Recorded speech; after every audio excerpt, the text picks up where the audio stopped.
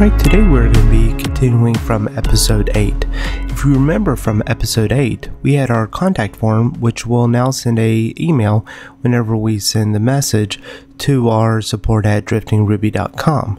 The problem is if we had our setup configured to send the email through SMTP, we would notice that the client would have a 1 or 2 second delay while it was connecting to the SMTP server and sending that message. Wouldn't it be nicer if we could just hit send message and the user will immediately get a response back? Now, to do something like that, we can push the actual sending of the email into a background process using ActiveJob. ActiveJob is a wrapper for your background processor, whether it's Sidekick, Delayed Job, or something similar. Today we're going to look at setting up ActiveJob with Delayed Job. Alright, the first step is to create your job. In our case, we're going to create the contact mailer. And you'll notice that it creates 2 files, your test file and also under app jobs, your contact mailer job. So back in our mailers, contact mailer, we're just going to take the parameters that we're passing to our send contact, and we're going to go up into our jobs, contact mailer job, and then we're just going to paste those in. So we're going to perform these actions, and then what we'll need to do is we need to take the contact mailer and the send contact, and we're going to pass those through. So here we just call our contact mailer send contact, and then we can take our parameters and pass them in. So back in our controller under the send contact, instead of directly sending the email here, we want to post this in our background job. So we'll comment this out, and then we'll call on the contact mailer job perform later, and then pass in our variables. Next, let's set up our delayed job. So going into our gem file, we can add in the gem delayed job. Now, if you are going to be interfacing with the active record, then you do need to add also the delayed job active record and then run a migration for creating the necessary database.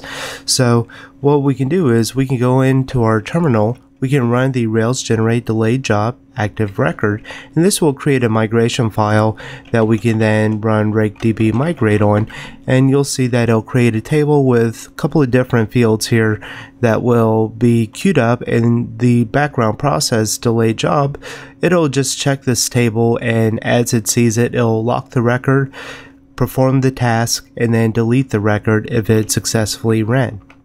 Another gem that we'll have to add is the daemons gem, because this gem is going to allow the delayed job to be ran as a daemon, so meaning in the background with no user interaction.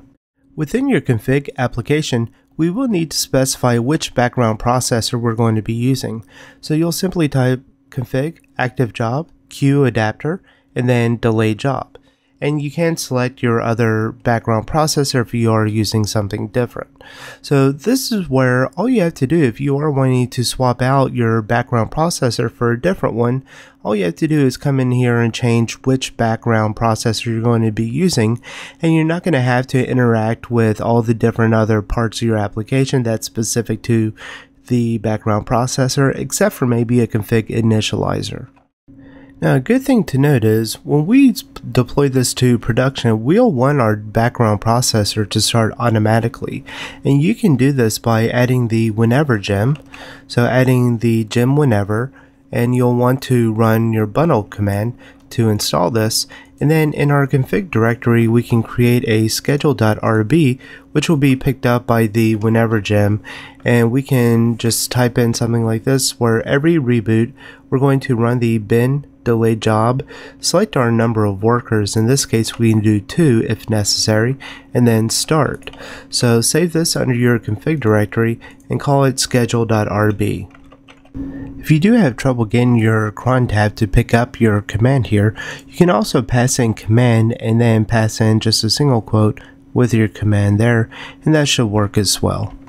So back in your terminal, you can type whenever -help to get a list of the different commands. To write your commands to the cron tab, you can use the -w, or you can use the -c to clear it out.